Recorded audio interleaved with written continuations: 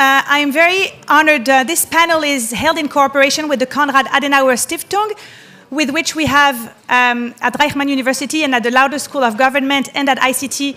We are privileged to have a long-standing relationship with the Konrad Adenauer Stiftung, and it's really our pleasure to hold this panel today in cooperation with the Stiftung.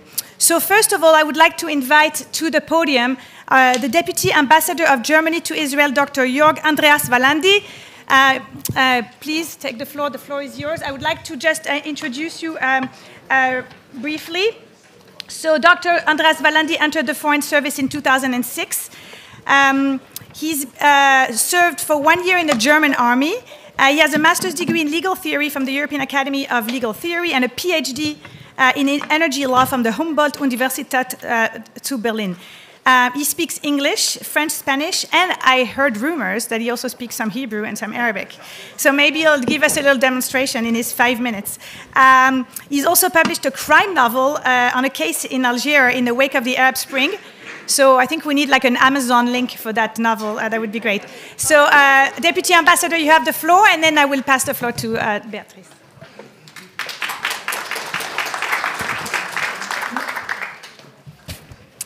Well, many thanks. Shalom, Chaverim, Chaverot. I'm more than delighted and honored to speak to you. Sorry, it's me, the Sgan-Shagir, Beshagirut Germania. Ambassador Steffen Seibert sends his regards. Unfortunately, he couldn't make it this morning. I'll make it brief, I promise. As we can see, this meeting already brings together very esteemed experts and political voices from both countries and from Europe and the Middle East. It highlights once again the reliable and professional cooperation between Europe, Germany and Israel in the field of counterterrorism. Tzachi Hanekbi was here this morning, and actually it's just a few days back that he was in Berlin because we had the second round of the German-Israeli strategic dialogue on foreign and security policy in Berlin. We there also sat down, we compared notes on threats posed by terrorism. We found out how deep and trustworthy our cooperation actually became. And for a German diplomat, of course, against the backdrop of the Shoah, this is and will always be a real miracle. It is a miracle that enables us to develop a joint approach on terrorism and sometimes even to develop joint answers. The one issue I would like to highlight as an example of our cooperation is, of course, Iran and its proxies. As you know, in April 2020, Berlin banned all activities by Hezbollah in Germany. I think it is safe to say that data received from close friends on Hezbollah's terror activities in Europe and Germany was helpful in this respect. And we learned another thing too, and I think you might discuss this a bit later today. We also learned that not all data gathered by intelligence can always be used as forensic evidence in courts. How can we translate intelligence into forensic evidence used in courts is probably one issue that you discuss among experts yourself and maybe even today. Having said this, sometimes we are still working on a joint understanding, as for instance the Russian-Iranian cooperation against Ukraine.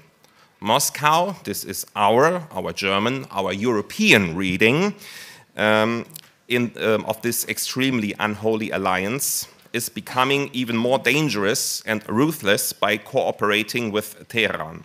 We therefore, and this comes as no surprise, wish for an even stronger commitment by our Israeli friends against the Russian war of aggression, especially with regards to offensive capabilities. Israel, and this is how it is discussed here, on the other hand, sometimes argues just the other way around. Same assessment, but the argument goes the other way around by saying that the alliance between Moscow and Tehran should be an eye-opener for naive Europeans, showing us how bad Tehran really is. So bad that they even support Moscow. Well, in the end, we probably might agree that both visions are somewhat correct. So let us work on practical consequences. And I also hope that this might be one of the outcomes of this conference. Ladies and gentlemen, Europe and especially Germany, I admit, we came a long way. Our first German national security strategy came into being just a few months ago, but it clearly underlines the importance of an ever closer cooperation with our value partners. Israel figures prominently in this strategy as one of only 3 nations directly mentioned in this document. And looking at the recent German-Israeli deal on Arrow 3, Israel will become an even closer ally. In this sense, and once again, I'm delighted and honored being with you today, and I wish you all the best for the upcoming exchange. Many thanks. Toda rabba.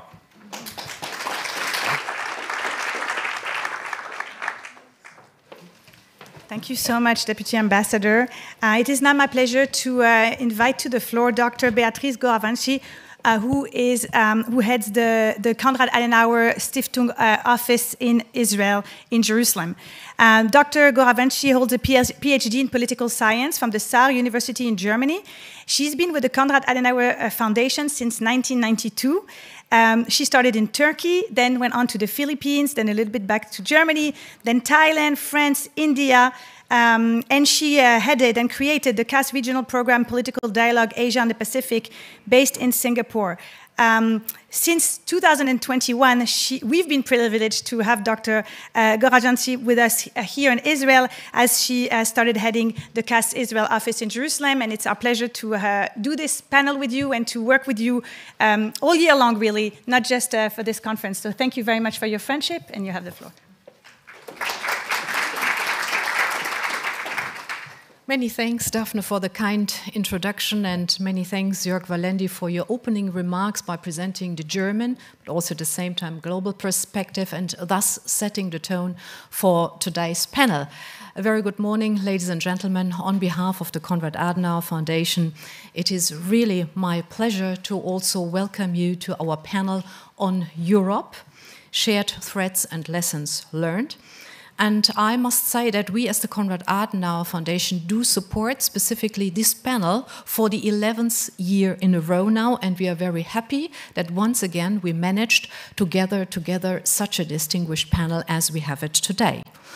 Ladies and gentlemen, terrorist attacks across the world and in Europe show the extent of the unabated threat citizens face from all forms of violent extremism. The threat is diverse and geographically diffused. It remains significant, complex, and unpredictable. The challenges that demand action from Europe, from the EU and its partners are numerous. Threats arise from the consequent risk of radicalization and violent extremism being propagated in local communities within the EU and beyond, evolutions in money laundering and terrorism financing, and the possible re-emergence, resurgence of other terrorist actors, terrorist sleeper cells and low-key loan operators. Emerging technologies and an increasingly aggressive terrorist propaganda online lead to new challenges. So fighting terrorism is thus a top priority for the EU. Member states work closely together to prevent terrorist attacks and ensure the security of citizens. Although responsibility for combating crime and safeguarding security primarily lies with the member states, recent years' terrorist attacks have shown that this is also a common responsibility which they must shoulder together. The EU contributes to the protection of its citizens by acting as the main forum for cooperation and coordination among member states, and as a consequence, Europe is not only expected to participate in the global fight against terrorism, but to move forward, and this cannot be done without like-minded partners, or as Jörg Walendy put it, without value partners like Israel or the United States. With this, I do not want to further elaborate because our experts are in a much better position to do so. Thank you very much for being here today, and I'm looking forward to an inspiring panel. Thank you.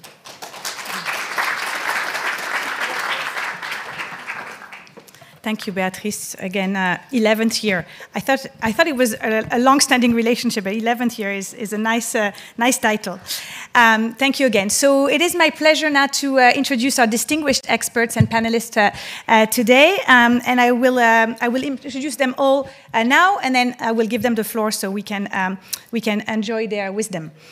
So first, I'd like to introduce Dr. Dina Lisnyansky, who has a long CV, but the most important thing she has on it is that she's an adjunct lecturer at the Lauder School of Government, Diplomacy and Strategy here at Richemond University. She's a geopolitical expert. She specializes in the Middle East, Islam, Europe, and extremism. She consults on political and religious issues concerning the EU and the UK, focusing on security and extremism.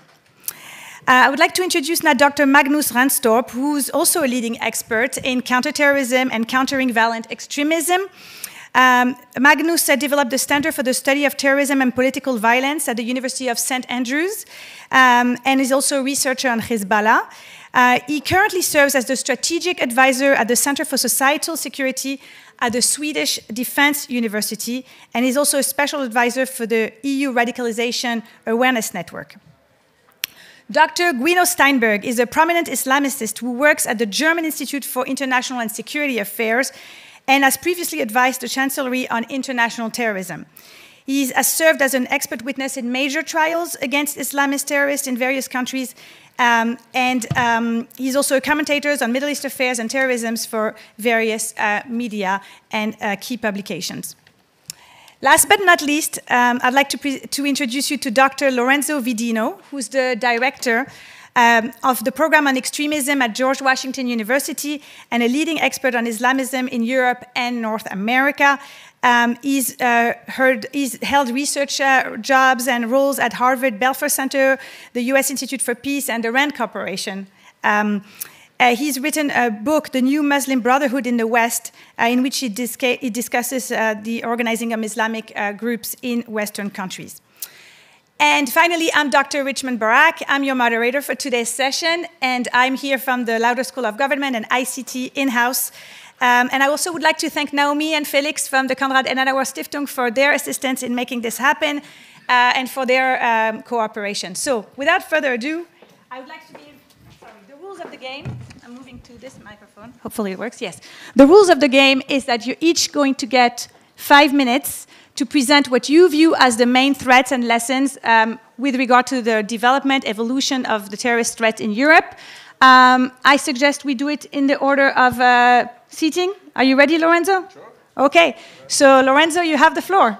Yeah, I think you have your own. Well, thank you very much, and real pleasure to be here again, to be at ICT, and thank you very much to the Adenauer Stiftung for the hospitality. Well, yeah, difficult where we're now. You know, a couple of days ago I was penning the op-ed that I guess a lot of people are here write a few days before the anniversary of 9/11, which becomes an opportunity not only to think about what happened on that tragic day, but also to kind of assess where the jihadist movement is, whether in the West, in Europe, or globally. And I went back to reading some of the op-eds that I wrote actually the very first time I came to ICT, that's 2010. And if we assess the jihadist movement in Europe in 2010, I think we've painted a picture that would be probably very similar to now. I think most of us were quite optimistic. Jihadism was on the decline. And we would have been all completely wrong. And in fact, I was embarrassed reading what I wrote 13 years ago in terms of, oh, jihadism is almost gone, it's quiet. We all know that 6 months later, a whole new wave started. And I think it's the idea of phases, waves. It's probably the best way to look at jihadism. In Europe, it's been a 40-year-long phenomenon. And over these 40 years, we have seen ebbs and flows, ups and downs in activities. All of them basically determined by events that have taken place geopolitically outside of Europe. It's a conflict in Afghanistan. It's, well, Bosnia was inside Europe, Iraq, invasion of Iraq, and of course then everything that happened in Syria and Iraq starting in 2011, 2012. The way I think it's reasonable to see it is that in Europe we've always had bubbles of sympathy for jihadism, individuals, networks that adopt jihadist ideology. They always operate. Of course, they're very different from country to country. We can really go at the local level and see differences. But these networks exist. what changes over time is the size and the direction that these hubs, these networks take. And every time we see some big phenomenon outside of the borders of Europe, generally the size increases and the direction is determined. So obviously 10 years ago we had the movement through Syria, unprecedented, with 5,000 to 6,000 individuals from Europe traveling. We're now at a stage in which globally the activities are much lower, with obviously the glaring exception of Africa, sub-Saharan Africa in particular. But generally speaking, we don't have that attractive pole that the Syrian conflict constituted a few years ago, whether from an ideological or from a logistical point of view.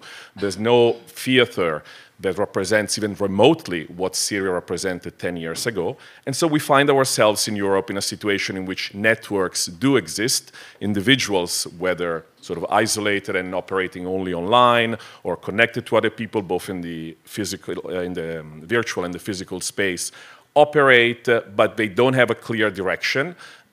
Whether it's ideological or more logistical, physical, but they do exist. And in fact, we, even though the media, of course, for understandable reasons, reports this incident significantly less. 10 years ago, the smallest attack would receive enormous media attention. Now we see very little of that.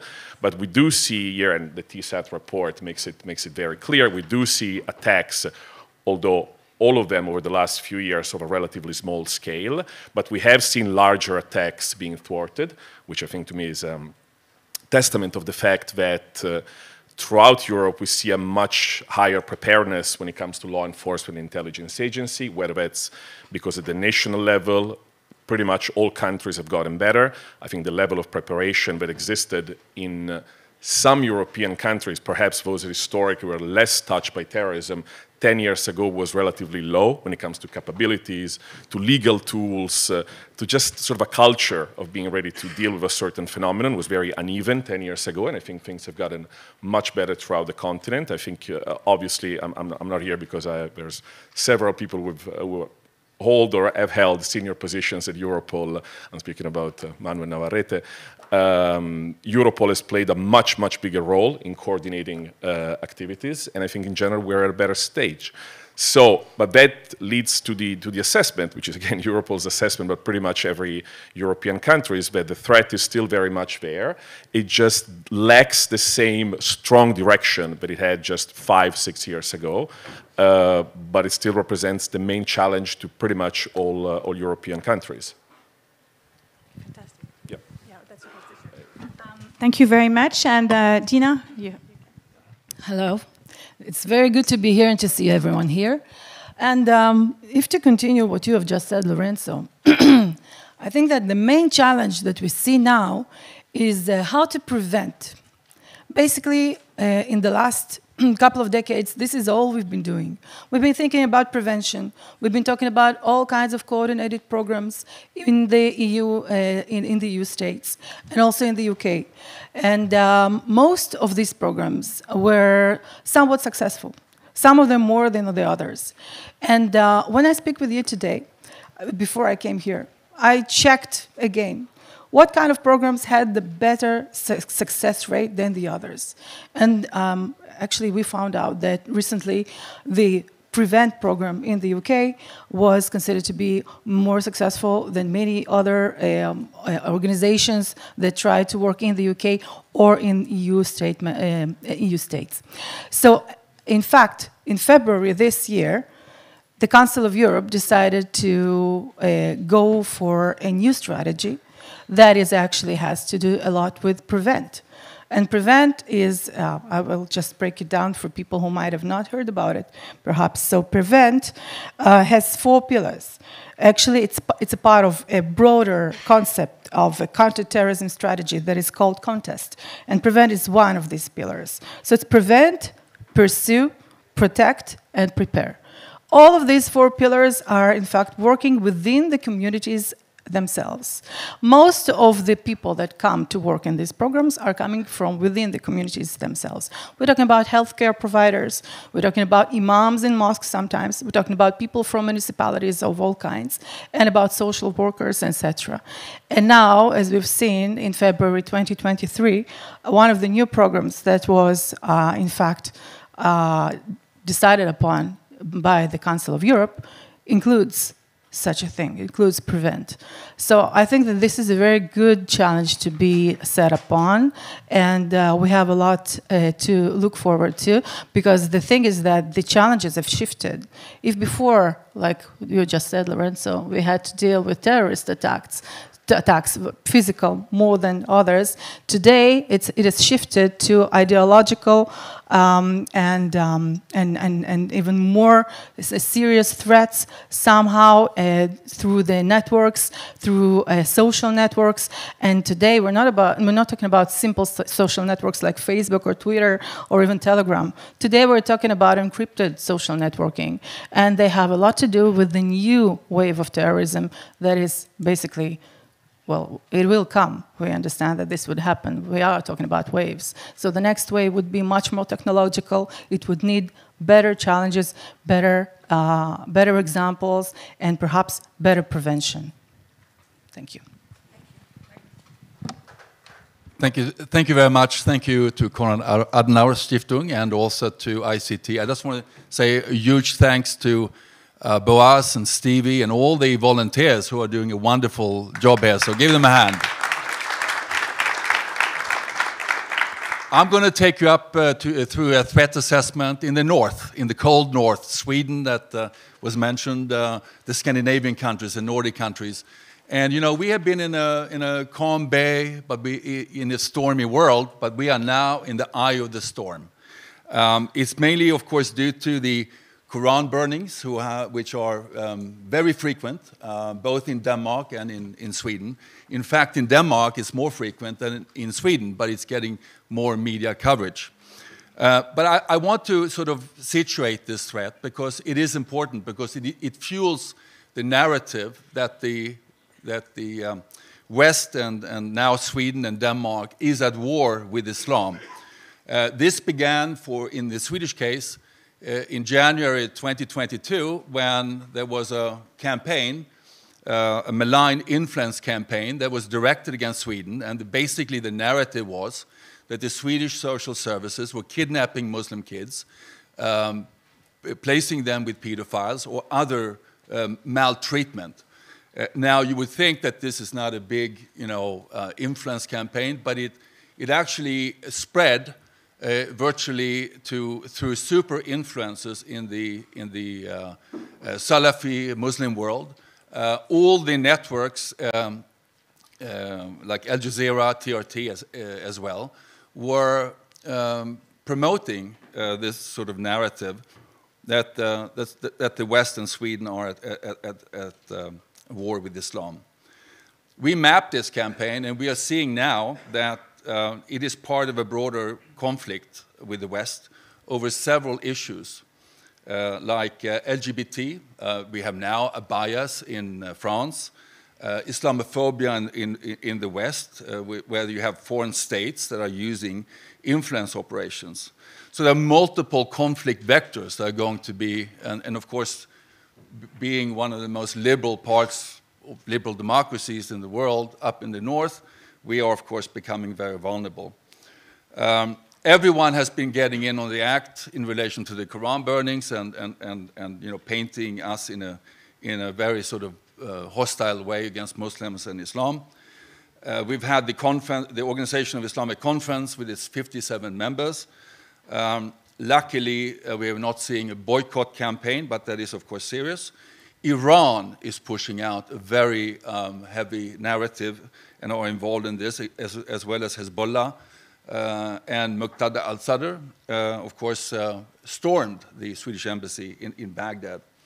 When it comes to threats, the most serious one is, of course, through Al-Qaeda's Central Command. And they came out with a 3-page communique recently through Asahab that talked about slaughtering diplomats in the Middle East, that talked about killing all those involved in the Quran burnings, specifically also targeting the police, and we of course seen that in other conflicts. They talked about the West have not learned the lessons of Charlie Hebdo, and that as such Al-Qaeda needs to discipline the West. And most significantly, we talk about lone actors, but they talked about establishing a three-man cell to ensure that Al-Qaeda is back in business. In other words, we are now regarded as targets so that both ISIS and Al-Qaeda would consider us to be, you know, you're back in business if you manage to strike at us. I'm just going to turn. I just want to say two more things. Sorry. One is that we see connectivity between violent extremism and non-violent extremism. Sorry. We see connectivity between non-violent and violent extremism. It is not enough to tackle violent extremism because, as the head of counter-terrorism at the Swedish Security Services have said, the wave underneath, if the violent extremism is the crest of the wave underneath is propelling, providing the torque, pushing forward, undermining some, maybe not violently, but undermining some democratic values. And we have to be cognizant of the fact that there are Islamist factors that are challenging core democratic issues over the long term, and that may become problematic.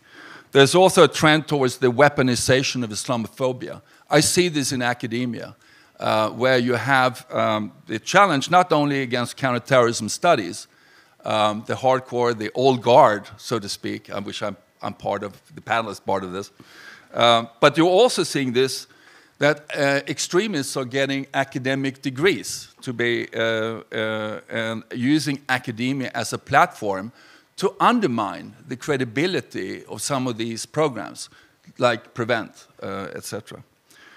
I could talk about financing and the importance of that, and let me just say that we highlighted this issue, and many countries have not done enough in relation to undermining Islamist funding. Recently, when Abu Rashid was in Malmö, we highlighted his role in relation to the funding issue and his alleged role in Hamas funding. And of course, there's now a current case in the Netherlands. Lastly, let me say about the right-wing extremism, because we haven't talked about that. I know there's a panel on this as well.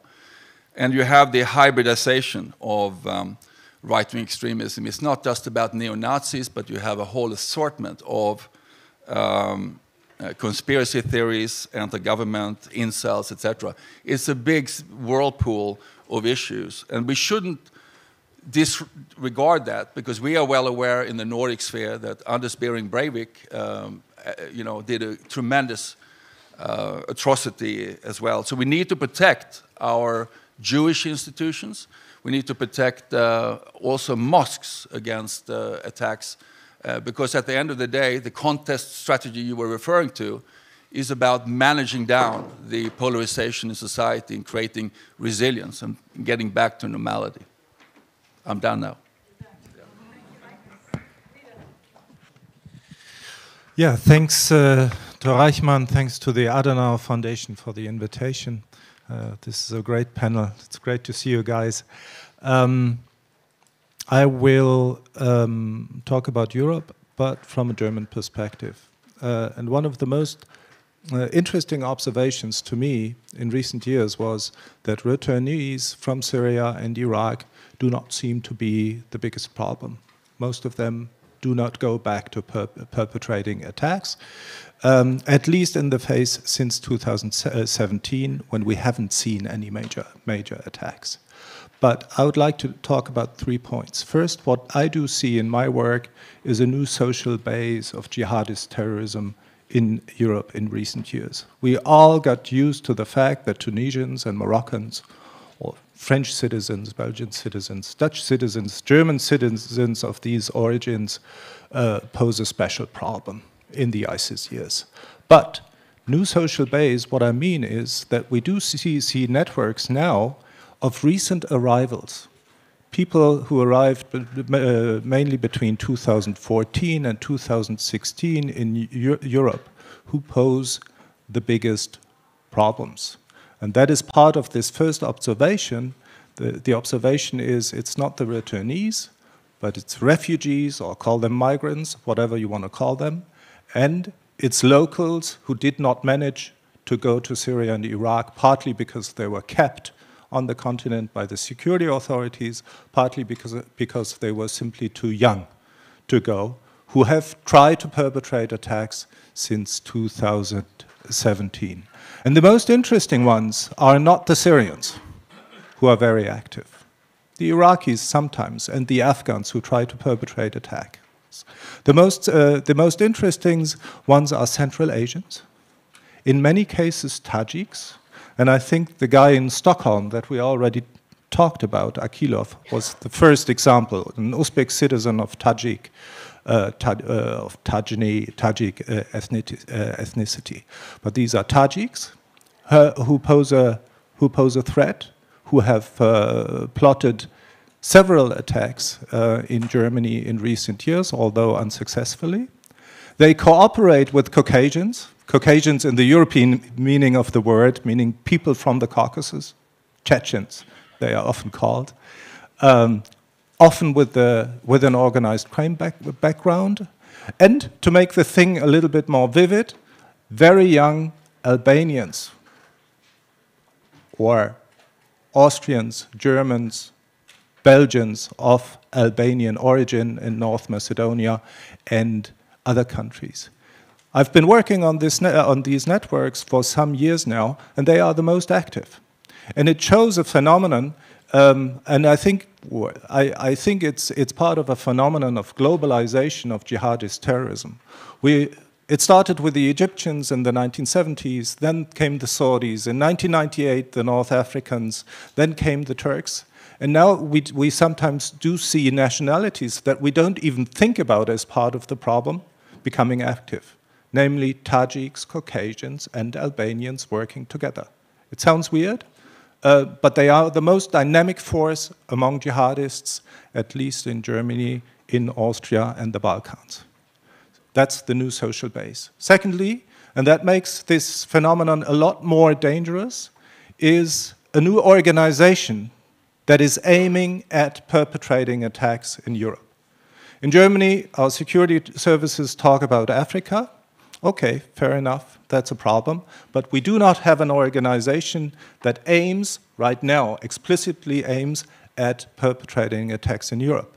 The organization that does that is ISIS Khorasan, and it has done so repeatedly by contacting its supporters, namely the Tajiks that I have just mentioned. ISIS Khorasan is extremely popular with Central Asians all over the world, and many of them have used the open borders of Europe between 2014 and 2016 to enter the continent. We all realized that Syrians were coming. I never realized that Tajiks were coming until they plotted the first attacks in late 2018, early 2019. So, new social base, new organization, and thirdly, what is important is new tactics. It's not so new, and the practitioners among you will all know it, and I'm talking about the directed attacks. But I want to stress that this is probably the most important innovation of ISIS for international terrorism in recent years. It means that the organization, after the Brussels attacks, has nearly exclusively relied on a tactic in which it tried to coach people which did not manage to go to Syria, did not manage to go to Afghanistan or some other place to get trained, but to coach them in terrorist tactics, in ideology, and whatever is needed in order for them to perpetrate an attack. That was already important in, I'll stop in 30 seconds. That was already the modus operandi in the Berlin attacks in December 2016. It was the modus operandi in Stockholm in, I think it was April 2017. And it has remained the modus operandi for ISIS Khorasan. There is an organization in Afghanistan that is strong, that is trying to direct people, to coach people to perpetrate attacks. And if we take a look at the situation in 2016, it becomes clear that by directing people, it makes lone wolf actors. These organizations make lone wolf actors a lot more dangerous than they have ever been.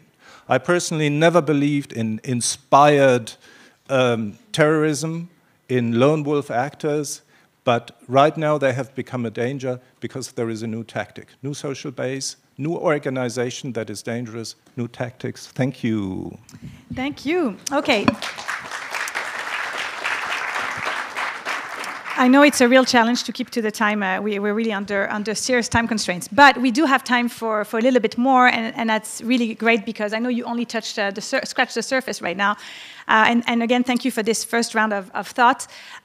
So we've spoken mainly so far what's going on in Europe, which makes sense, right? Because we're talking about threats to Europe, but threats to Europe could also mean threats coming from outside of Europe.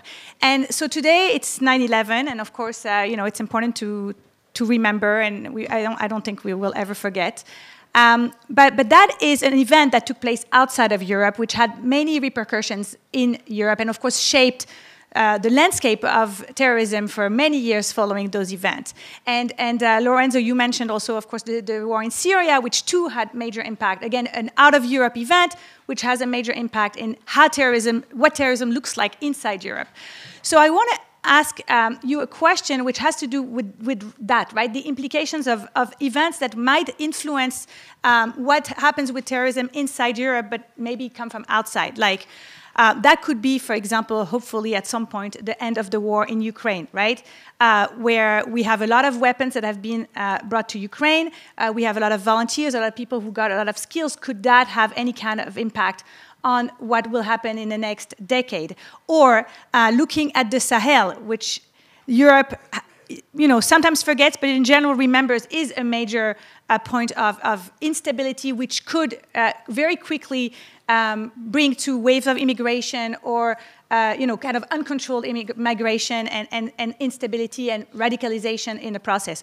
So it doesn't have to be any of these two examples, but I'm wondering if you can think of what would be some vectors of change to what we see now with terrorism in Europe that would maybe come from the US. You mentioned the far-right extremism, which is a global trend, Magnus, but it could be other things as well. So you want to take this one? Maybe I wasn't so eloquent when I was You're very eloquent. No, when I was trying to explain that we already have those vectors. Those vectors are that our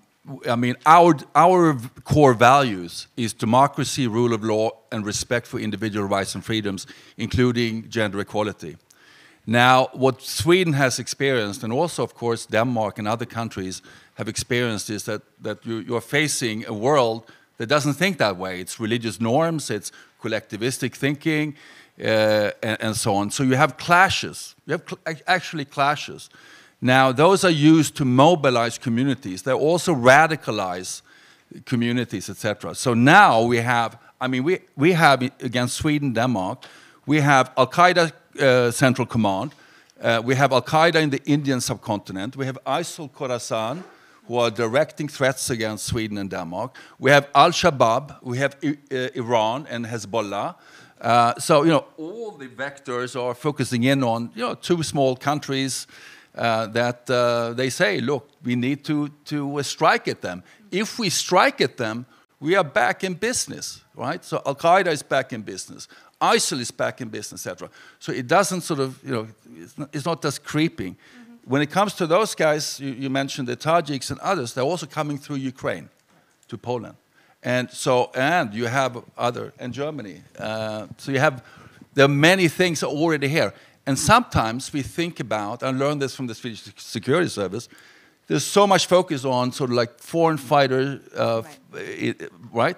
But we already have an infrastructure in Europe. We have ecosystems in Europe and those are cross boundaries.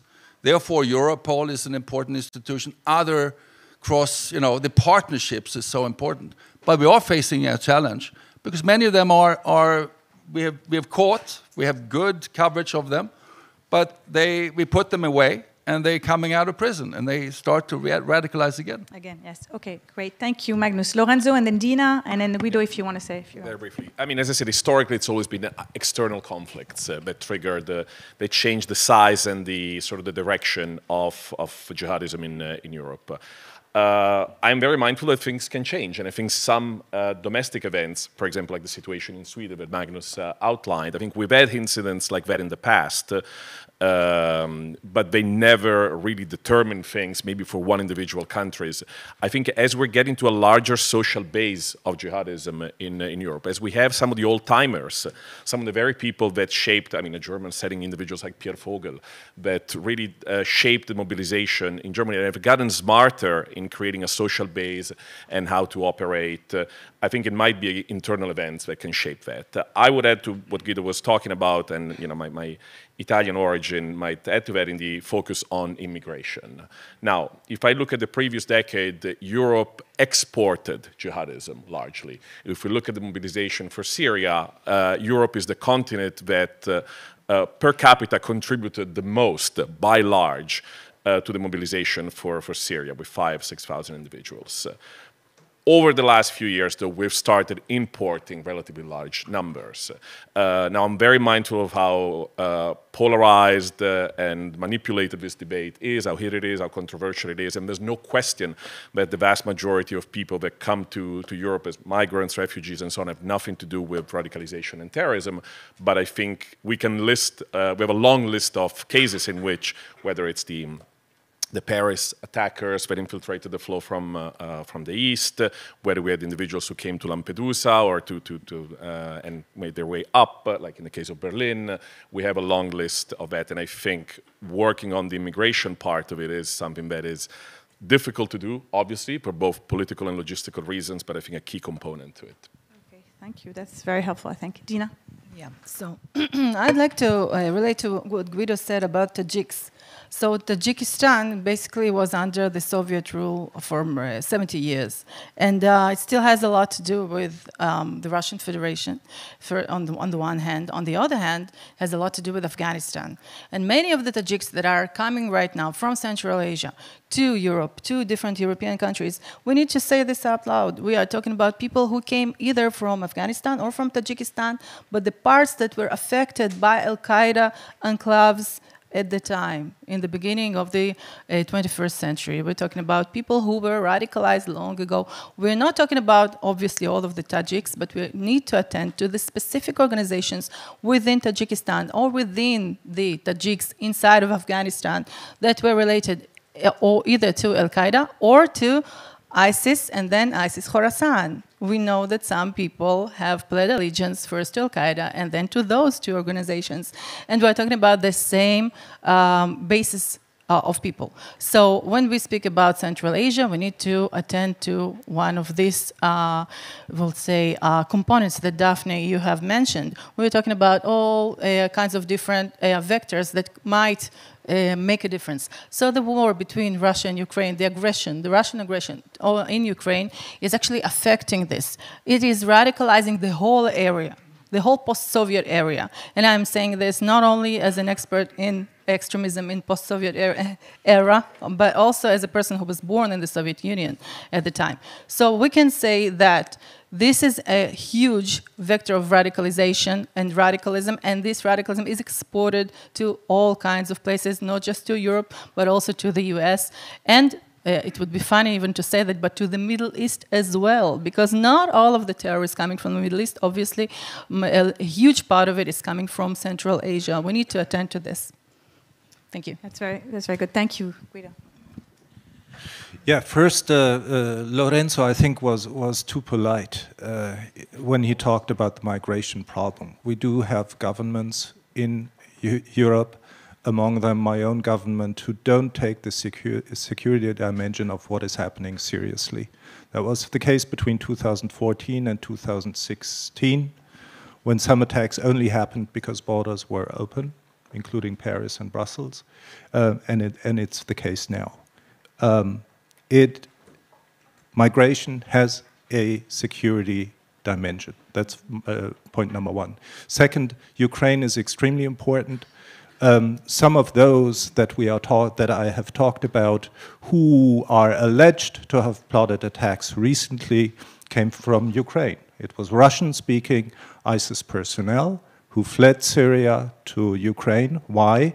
Because Ukraine was and partly is still Russian-speaking. It was totally chaotic and it was corrupt. So it was ideal for them to survive over there. When the war started, they went to a better place, which was chaotic but not corrupt. That was Germany. That is my point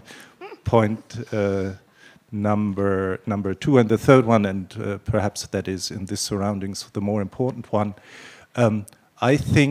I do not think in terms of conflict, but I think in terms of organizations. We see a very fragmented jihadist scene worldwide. And if I was a German jihadi or a European jihadi, I would not know exactly where I should look to. Should I take a look at JNIM? Very hard to access. Should I take a look at ISIS Khorasan? Should I take a look at HTS, perhaps, in Syria, or even Tanzim Horras ad-Din, THD? And if this situation changes, if we have an organization that is gaining a position of prominence in the jihadist movement, like ISIS did between 2013 and 2017, that I think is when the situation will change. And everything that is now very fragmented, very chaotic, will probably change, and then we'll have a new threat emerging comparable to what we've seen in recent years. I think that's very interesting. It goes back to Lorenzo's point actually in the beginning when you said, we don't see the direction that we had like 5 years ago, but if either some organization kind of like manages to ramp up its popularity and get everyone to rally, within it, or some new player coming, then that would provide and maybe building on some of the vectors that you guys discussed, maybe the Tajiks or Ukraine. Well, we have to hope for that it does not happen, right? But I think that's a very interesting assessment of the situation today, and also for what we can expect for the future and what we have to look for in terms of trends, and I think this is very helpful to everyone here. So I would like to thank you very much, all of you, for keeping to the time and giving us a lot of food for thought. Thank you, and thank you all for listening. And this ends our panel. Thank you again to the Konrad Adenauer Stiftung and to the Deputy Ambassador for being with us today. Enjoy, everyone. Bye-bye.